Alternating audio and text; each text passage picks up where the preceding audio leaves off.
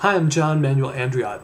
I recently reported for the Huffington Post on a new study in the Journal of AIDS that looked at the connection between gay men's mental health challenges and their higher rates of HIV infection. The study concluded that there is a direct correlation between higher rates of psychosocial problems, let's say depression, substance abuse, childhood sexual abuse, and higher rates of risk behavior. But the researchers concluded that to be effective, HIV prevention efforts must focus on addressing gay men's mental health challenges, must look at the upstream drivers of risk behavior rather than, as have typically been the case, focusing on telling men to use a condom. Healthy men make healthy choices. Healthy men choose to protect their health, choose to protect their partner's health. It's that simple, but it's also that complex. So what do we do with this? Well, in earlier research, Ron Stahl and his colleagues at the University of Pittsburgh looked at 812 gay and bisexual men and found that, yes, indeed, there is a higher rate of mental health issues among these men. There's higher rates of depression, higher rates of substance abuse, higher rates of childhood sexual abuse.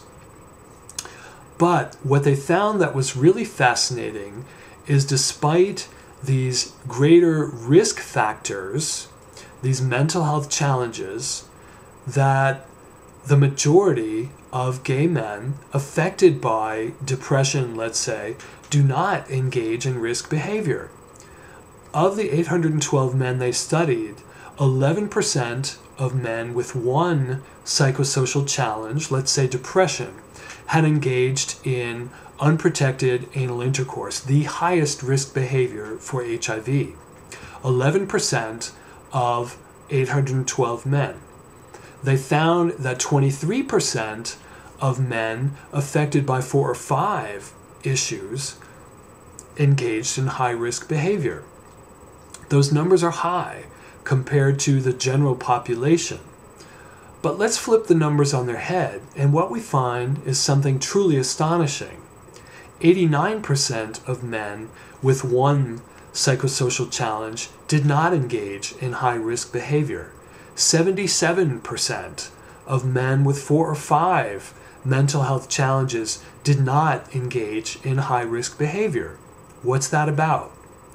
Well, Ron Stahl told me in an interview for an article I did for The Atlantic that it's resilience, that these men, despite their mental health challenges, are resilient, that what we need to do to make a real dent in gay men's high risk for HIV and the high rate of HIV in our community is we need to focus on building gay men's resilience.